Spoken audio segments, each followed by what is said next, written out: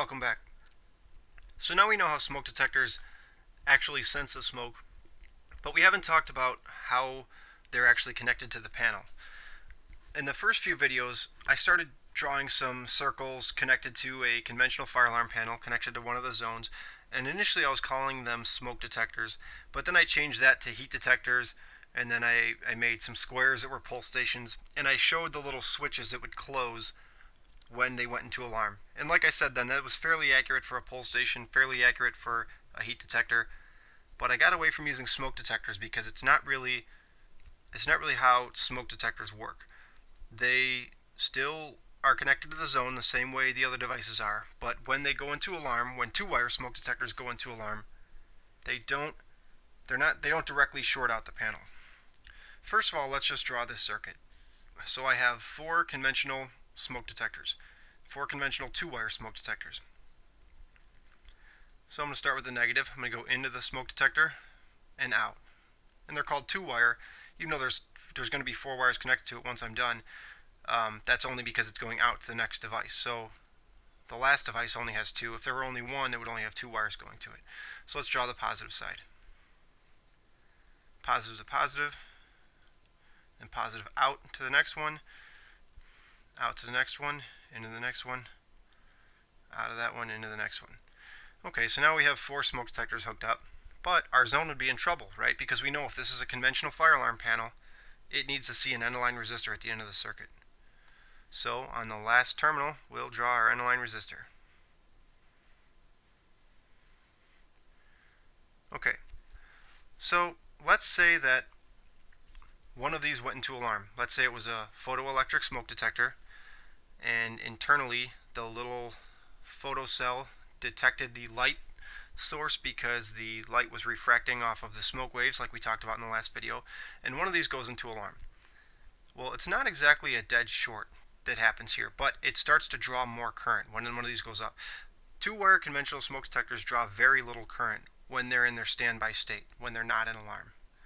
So let's say this panel had, if you were to meter zone 1 here, right here at the positive negative, you put your meter leads on there, you'd normally have 24 volts.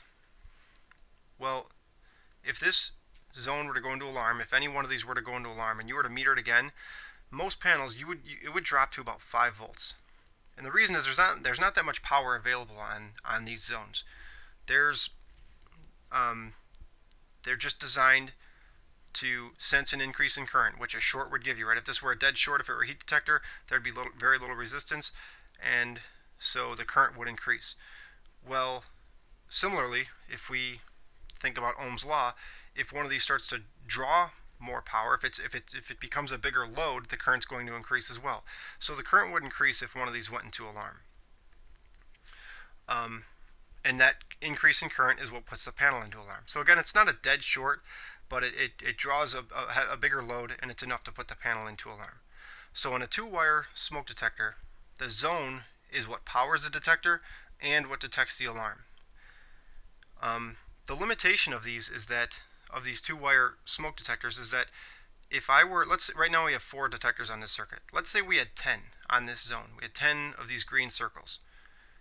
If I had 2 of these in alarm, 3 of these in alarm, 4 of these in alarm, it might be okay, but I couldn't get all 10 of these smoke detectors in alarm. There's just not enough power available on this zone to power up that many detectors when they're in alarm. And in most circumstances, that's not a problem. Let's say all 10 of these are in the same wing of a school, like in our first example. It was a very small school. It had what did it have, an east wing, a center wing, and a west wing, or whatever it was. Let's say all these were down one hallway in the east wing. Well, if one of them went off, it would serve its purpose, right? I mean, it would close the fire doors, it would sound the horns, it would call the fire department, they'd show up, they'd see it, zone 1 was labeled west wing, so they'd know to go to the west wing.